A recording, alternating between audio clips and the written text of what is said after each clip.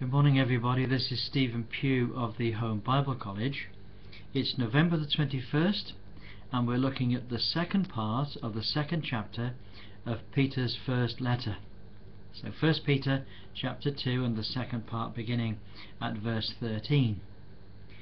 In this passage Peter's very clear. He's giving instructions to the 12 tribes and he says this, he says, submit yourselves unto every ordinance of man for the Lord's sake, whether it be to the king as supreme, or unto governors, as unto them that are sent for the punishment of evil doers, and for the praise of men that do well. Now in this passage I think that Peter has in mind, first of all, the king, or the president, or the prime minister. He says we are to submit ourselves to every ordinance of man. Why? Because these men are raised up by the Lord to bring order into all civilization. They're not just appointed by themselves or by other people. They are appointed by the Lord. It is the Most High that rules in the kingdoms of men, and he appoints over men whomsoever he will. Now the governors, I think here, are probably referring to judges. These are the lawgivers. These are the people who dispense the law of God in the nations. And we Christians and the Jews in this passage are to submit ourselves unto every ordinance of man. Why? For the Lord's sake.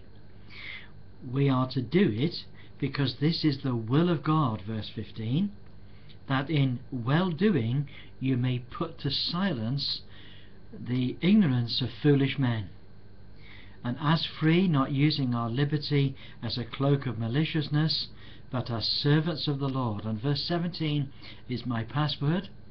It's honor all men, love the brotherhood, fear God, and honor the king. Now I get very distressed when I see Christians on Facebook and on other mediums slagging off the president, or slagging off the prime minister, or slagging off a governor, or a judge, or a police chief, or the police, or the military. Why? Because these men are there as the ministers of God to serve us in our civilized world. Without them, our civilization would pretty much fall to pieces. So they may not realize this, they may be completely unaware of this, but they are appointed by the Lord, and they are therefore to be given the due respect for their office and for their ministry. They are the ministers of God. We are to honor all men.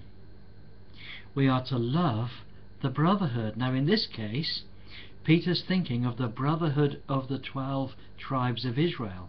Every man within those tribes refers to every other man as a brother, and all the women refer to each other as sisters. This is true, of course, also of Christians, because every man that is a Christian refers to every other man as his brother.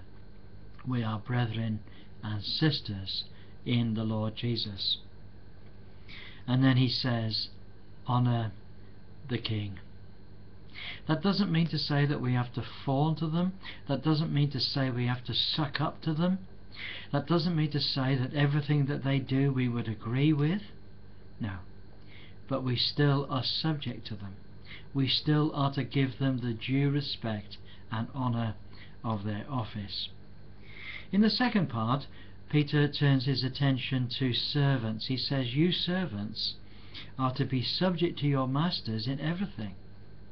And not only to those masters that are good and gentle, but to those masters that are unkind and cruel.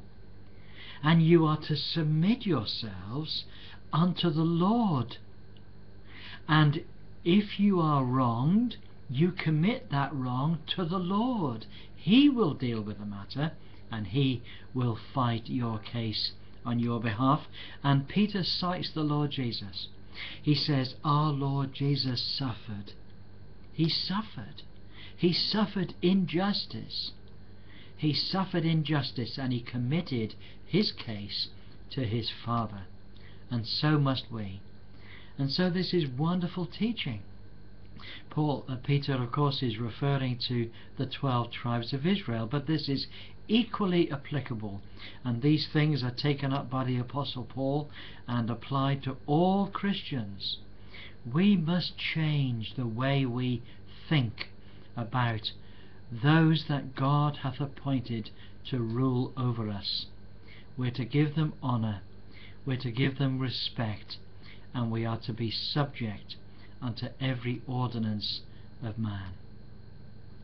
And when we do that, they will praise God for how you live.